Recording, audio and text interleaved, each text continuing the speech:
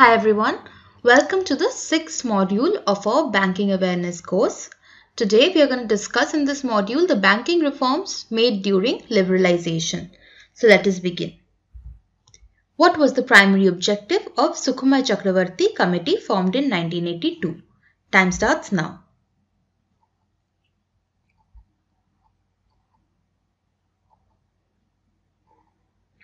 And the correct answer is to assess the functioning of the Indian monetary system. The Sukhumai Chakravarti Committee was formed in December of 1982 under the chairmanship of Professor Sukhumai Chakravarti to assess the functioning of the Indian monetary system. And it submitted its report in April 1985, and the idea was to improve monetary regulation in order to enable price stability, which in order will give a push towards promoting the growth of the country and achieving other social objectives. In which year did the Vagul Committee submit its report? Time starts now.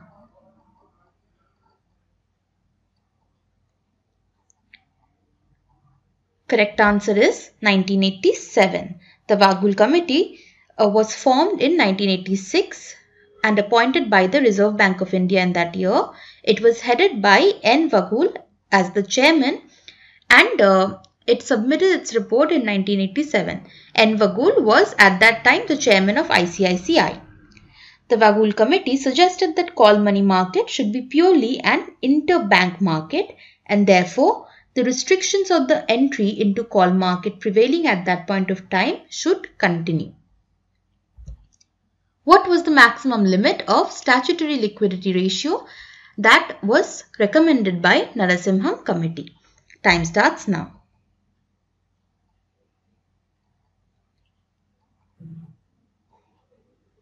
And the correct answer is 25%. The Narasimham Committee had recommended bringing down the statutory preemptions such as the statutory liquidity ratio and the CRR. It recommended that SLR should be reduced to 25% over the period of time and CRR should be reduced to 10% over the period of time, and it should be reduced if possible below 10%. When was the Banking Ombudsman scheme first introduced in India? And time starts now.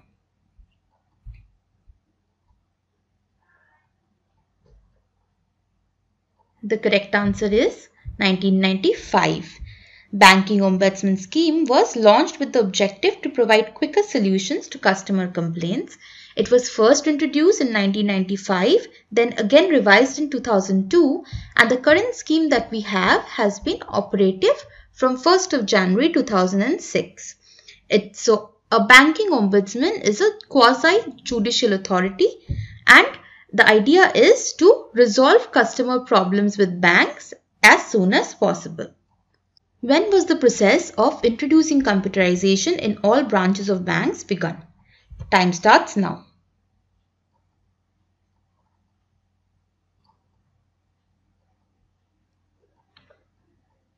And the correct answer is 1993. And the first bank to have internet banking was ICICI, and the first bank to introduce ATM in India was HSBC. When was ICICI Bank founded? Time starts now.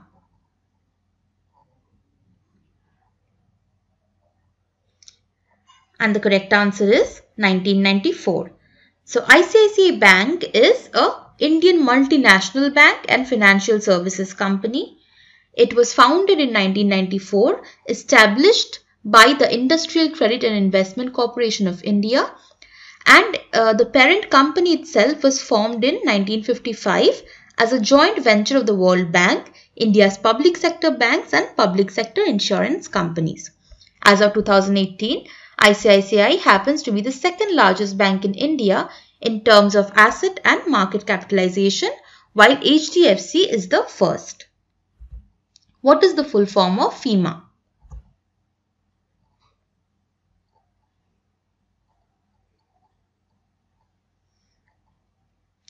Correct answer is Foreign Exchange Management Act. So the Foreign Exchange Management Act is in short known as FEMA, and it was enacted in 1999 and effectively repudiated the Foreign Exchange Regulation Act or FIRA of 1973. That is, FEMA replaced the FIRA Act of 1973 in 1999. FEMA enabled the development and maintenance of Indian foreign exchange markets and facilitated external trade and payments. Which of this is also called as Committee on Capital Account Convertibility? Time starts now.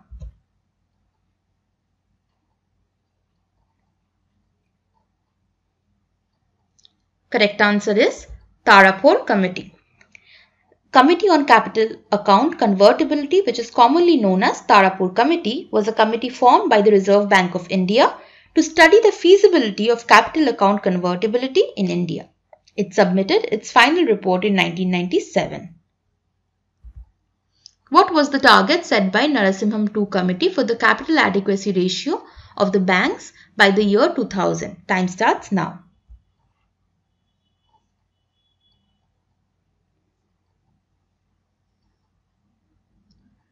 Correct answer is 9%. The Narasimham II Committee suggested that the target should be raising the capital adequacy ratio to 9% by 2000 and 10% by 2002 and have penal provisions for banks that fail to meet these requirements. Which was the first Indian bank to provide internet banking facility in India?